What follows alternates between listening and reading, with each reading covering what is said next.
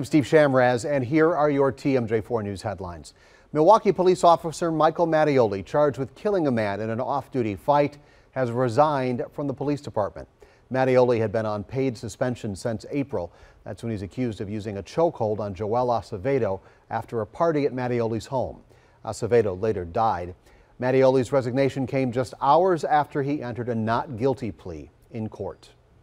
Coronavirus now, a new warning from Milwaukee's health commissioner calling on students to help control the spread of the virus on local college campuses.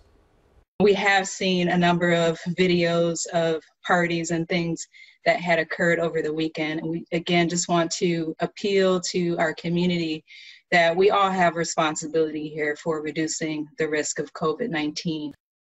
The health commissioner says her office is also following up on complaints from students concerned about their safety at school.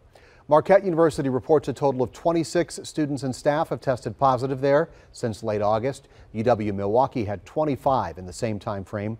MATC reports 20 total cases across 5 local campuses.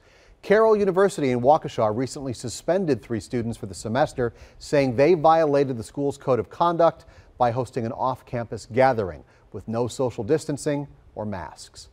The largest school in the state is quickly becoming one of the biggest hotspots. 1,000 cases now linked to UW-Madison. Dane County says 7 out of every 10 positives they have right there are from the university. Still, Republican Senate Majority Leader Scott Fitzgerald and the Assembly Speaker Robin Vos are among a group of GOP lawmakers from 6 states asking the Big Ten's commissioner to reconsider postponing football season. Now, let's go to meteorologist Brian Goddard for a check of the weather. Tuesday was not nice with temperatures only in the 50s, the rain and the wind, and that continues overnight tonight with rain showers. Still going to have a brisk northeast wind at 15 to 25 and temperatures only in the 50s, 58 in Milwaukee. You see a couple of spots in the upper 40s inland.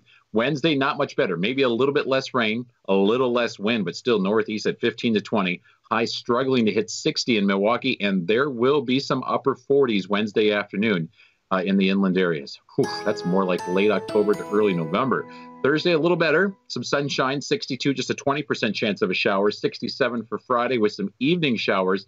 And we finally warmed things back up for the weekend. Highs in the lower 70s with thunder showers likely Saturday afternoon. That's a look at your forecast. Here's some local news.